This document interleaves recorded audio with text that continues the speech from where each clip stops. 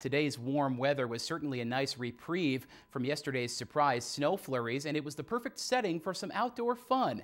Earlier today, Lakeview Elementary School in Negaunee held a field day for its 4th and 5th grade classes to celebrate the end of the school year. Boys and girls teamed up to compete in 12 different track and field events, ranging from 30-meter hurdles to the long jump, with some more unorthodox activities like wheelbarrow crawls mixed in. Our theme is exercise is fun, and we're doing a bunch of different events, working on different fitness components, making it fun, but also kind of extending the classroom outside. Students were given an event card and they were awarded with stickers for every skill set they completed. The kids were able to take some of the things they learned in PE class and utilize them during the competition, including the dreaded rope climb.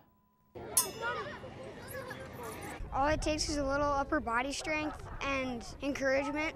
In the gym, it's scarier because it's higher, but that's not as bad.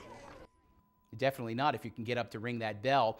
Just like in tradition, anyone that was able to finish all the physical challenges took home a ribbon for all of their efforts.